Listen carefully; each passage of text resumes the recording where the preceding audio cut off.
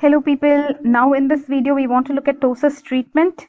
So till now we have seen all about ptosis, what ptosis is, abnormal drooping of upper eyelid, and what are the causes, congenital, acquired, and acquired we saw neurogenic, myogenic, aponeurotic, mechanical. Then we saw how to do clinical evaluation. You have to take the history.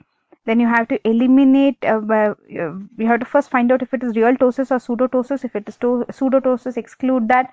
Then coming to ptosis, you have to check the muscles, the other muscles. Actual causes will be levator palpebrae superioris and Muller muscle, but anyways they are checking orbicularis oculi muscle, they are checking the eyelid creases present or not, jaw winking phenomena they are checking, then they are checking Bell's phenomena, this up and out rolling of eyeball due to forceful closure, whether all this is present or not.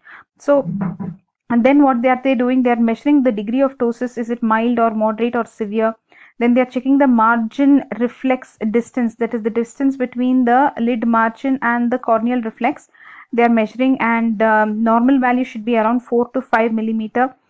If it is less, then it will be some ptosis. Then clinical evaluation, what they are doing, they are asking the person to look down and then look up, and they are checking how much the upper lid excursion is happening, and normal should be around 15 millimeter. If it is less, then it will be graded.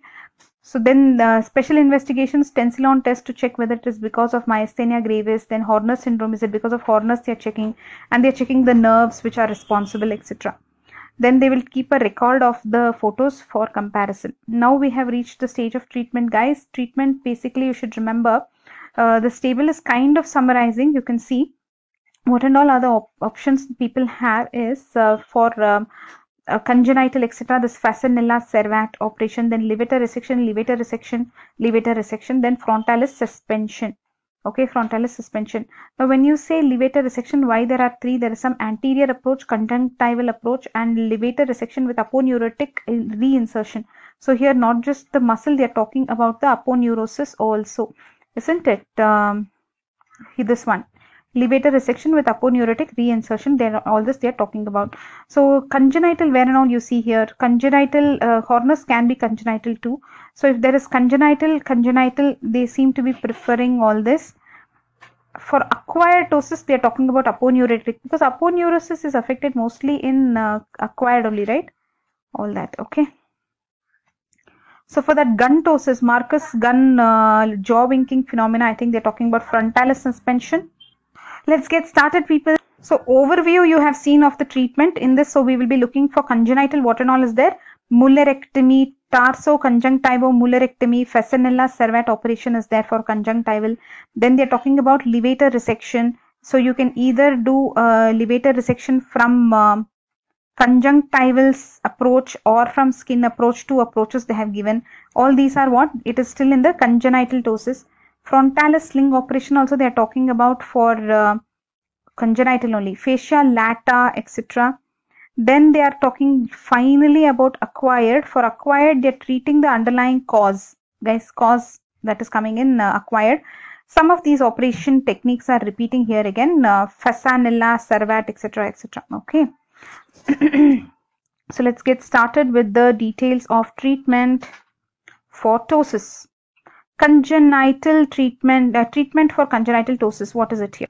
Guys, so this congenital ptosis, what they're telling is if it is severe, you have to surgically fix earliest. Why? Because this person, if they cannot see in one eye, the child, then it will not develop the that part of the brain, right? Something like that. It will not learn to use that eye.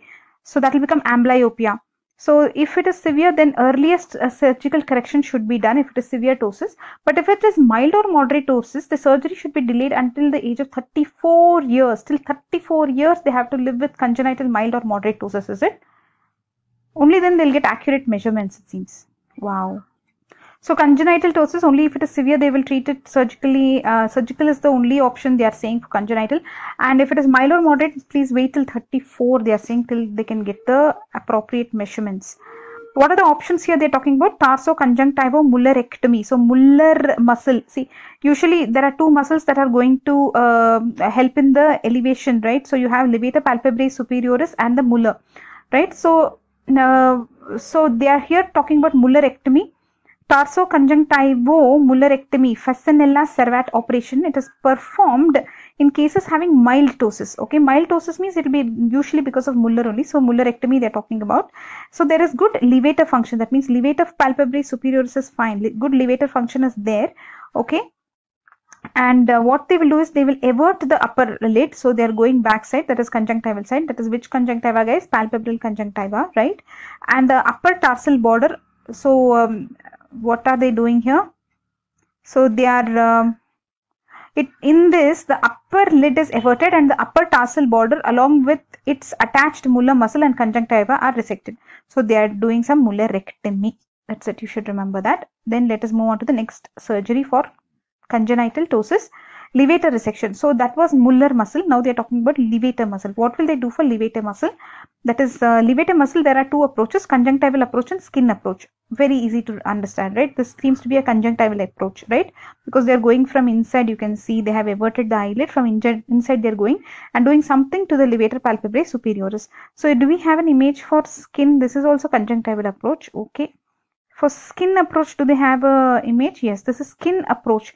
So they have cut above the skin, right? On the skin they have cut and they reach the levator palpebrae superioris muscle and they seem to be cutting it off.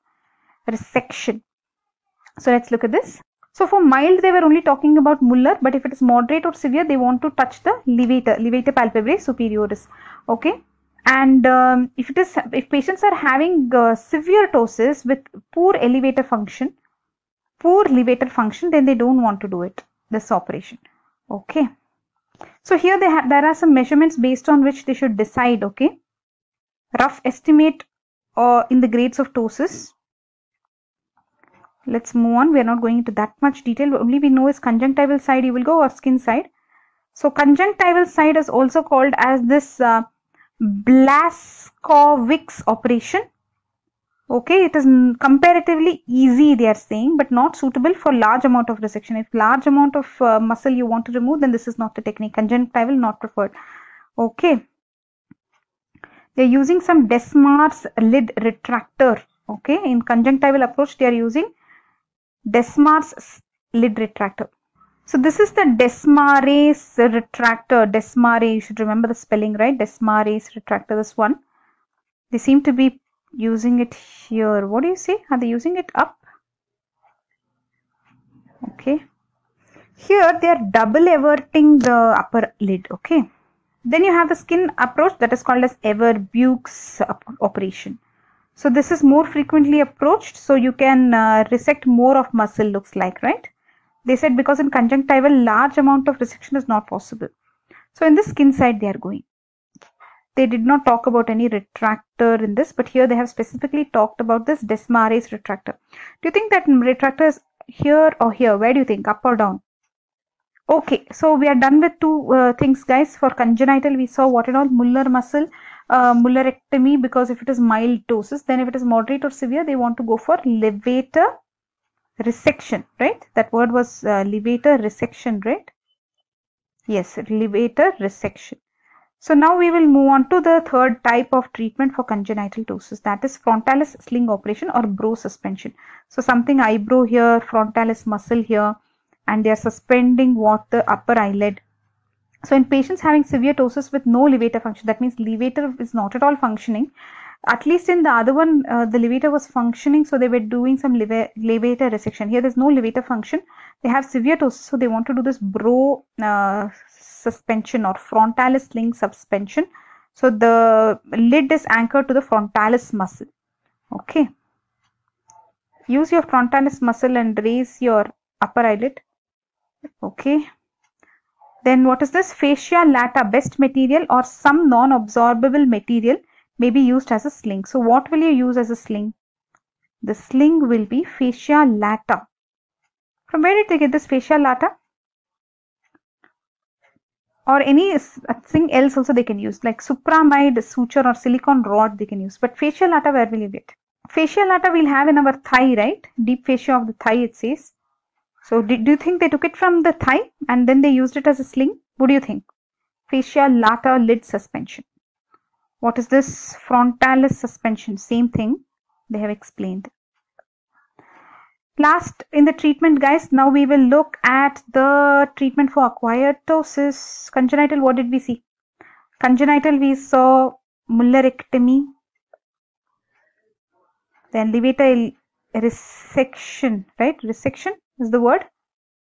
Then lastly we saw frontalis sling or something. Levator resection only, right? I keep forgetting. What is that? Yeah, resection, because there are two words that come here. In squint you have seen that muscle can be recessed or resected. So in this what we are trying is resection, levator resection. So you're removing a part of the muscle and you are inserting it back where it was, original insertion only, but you're just removing a part of the muscle, you're making it a little shorter. So that will make the muscle strong. So resection is what they are doing, okay? So that is very important word. Then lastly, now we are here, guys, treatment of acquired ptosis. That completes the treatment. Let's look at this one now. Acquired means you should have taken proper history to know why it happened, so you treat the cause. Then conservative treatment should be carried out for at least 6 months, okay? Even in neurogenic ptosis, right? You defer the surgery at least for 6 months in neurogenic ptosis. Surgical procedures will be similar to the congenital ptosis. The amount of levator resection required is always less than the congenital ptosis. So the amount of resection of levator will be less in acquired. Okay, in congenital they will have you have to remove more of the muscle, looks like. Okay. Most cases the simple Fasanella-Servat procedure is adequate. In most of these acquired they are saying mullerectomy. That's what you saw, right? That is more than enough they are saying. So look like acquired ptosis, they are not worried much. Congenital only they are scared that it could be amblyopia and all that if it is severe. So you should give surgical treatment as soon as possible if it is severe. But if it's mild or moderate, wait till 34 years. That becomes little strange, right? So we are done with the treatment of ptosis in this video, guys. So can you revise Fasanella-Servat operation, levator resection anterior approach, levator resection conjunctival approach, levator resection with aponeurotic reinsertion. This we didn't see. This will be for the acquired ptosis. Then frontalis suspension using the fascia lata or that silicone rod. Did they say silicone rod? Somewhere felt like we saw a silicone rod for the suspension. Yeah. Supramide suture or silicone rod as a sling they are using. Okay. So this completes the treatment for ptosis, guys. Hope you have understood the treatment for ptosis. Just look at this. Levator action should be there for everything. If levator action is not there, then only they are doing this frontalis suspension. Okay. Amount of ptosis that can be treated is Fasanella is mullerectomy, so little ptosis only you can correct. But if you have greater than that ptosis, you can use anything else, especially frontalis suspension. Even if it is severe, you can do it. Okay, that's all, guys. Bye bye.